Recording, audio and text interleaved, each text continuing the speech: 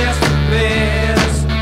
When I lay me down to die, going up to the spirit in the sky. Going up to the spirit in the sky. That's where I'm gonna go when I die.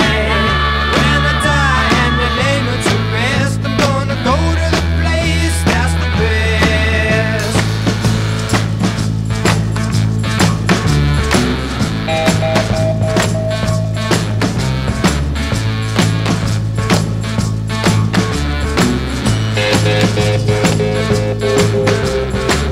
Prepare yourself, you know it's a must. Gonna have a friend in Jesus. So you know that when you die, He's gonna recommend you to the spirit in the sky. He's gonna recommend you to the spirit in the sky. That's where you're gonna go when you die. When you die and they lay you to rest, you're gonna go. About her computer program. It's very time-consuming, even with the cray, to calculate pi out to something like 10 to the 20th place. And we don't know that what we're looking for is in pi. They sort of said it wasn't. It might be E. It might be one of the family of transcendental numbers they told Vega about. It might be some altogether different number. So a simple-minded brute force approach, just calculating fashionable transcendental numbers forever, is a waste of time. But here at Argus, we have very sophisticated decryption algorithms designed to find patterns in a signal, designed to pull out and display anything that looks non-random. So I rewrote the programs. From the expression on his face, she was afraid she had not been very clear. She made a small swerve in the monologue. But not to calculate the digits in a number like pi, print them out and present them for inspection. There isn't enough time for that. Instead, the program races through the digits in pi and pauses to think about it only when there's some anomalous sequence of zeros and ones, something non-random. 10% of the digits will be zeros and another 10% will be ones, on average. The program knows what's expected statistically and only pays attention to unexpectedly long sequences of zeros and ones. And it doesn't only look in base 10. I don't understand. If you look at enough random numbers, won't you get any pattern you want simply by chance? Sure, but you can calculate how likely that is. It's like the search for the message. In both cases, we're looking for a signal that's well out of the noise, something that can't be just a statistical fluke. If after a while we get a long sequence of just zeros and ones, well, maybe we could pull a picture out, if there's one in there. It could be anything. You could decode a picture hiding in pi, and it would be a mess of Hebrew letters? Sure. He looked at her quizzically. Forgive me, Eleanor, but don't you think you're being a mite too indirect? Why don't you just tell your story? Palmer, if I had hard evidence, I'd speak up.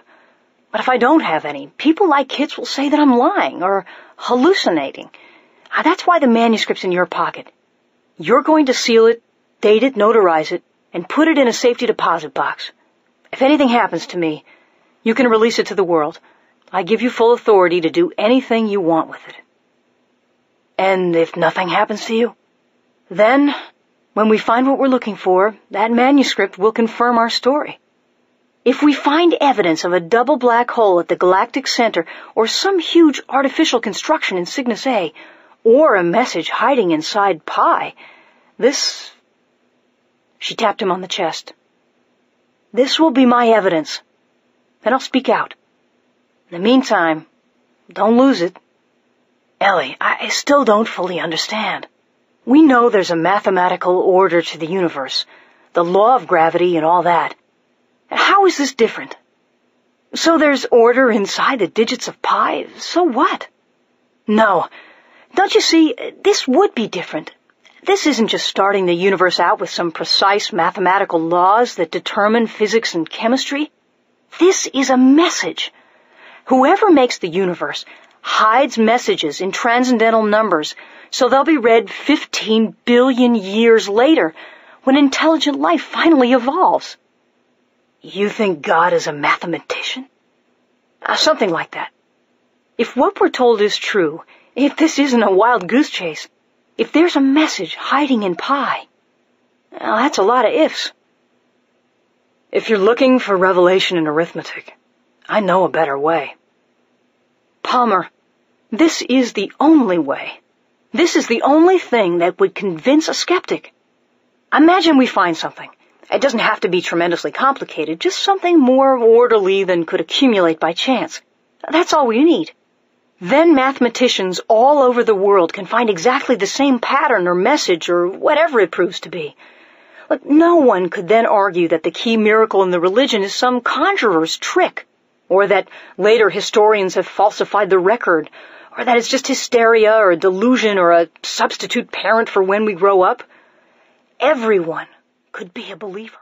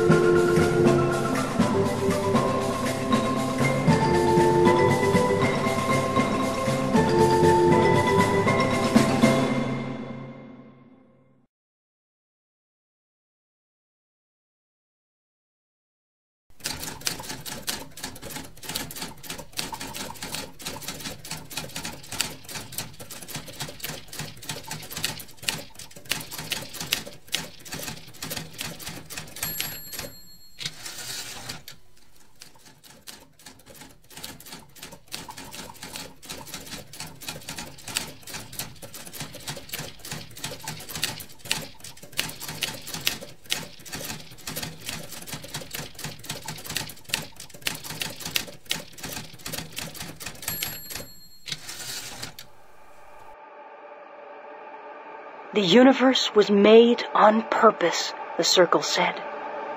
In whatever galaxy you happen to find yourself, you take the circumference of a circle, divide it by its diameter, measure closely enough, and uncover a miracle. Another circle, drawn kilometers downstream of the decimal point. There would be richer messages further in. It doesn't matter what you look like, or what you're made of, or where you come from. As long as you live in this universe and have a modest talent for mathematics, sooner or later, you'll find it. It's already here. It's inside everything. You don't have to leave your planet to find it. In the fabric of space and in the nature of matter, as in a great work of art, there is, written small, the artist's signature. Standing over humans, gods and demons, subsuming caretakers and tunnel builders, there is an intelligence that antedates the universe. The circle had closed. She had found what she had been searching for.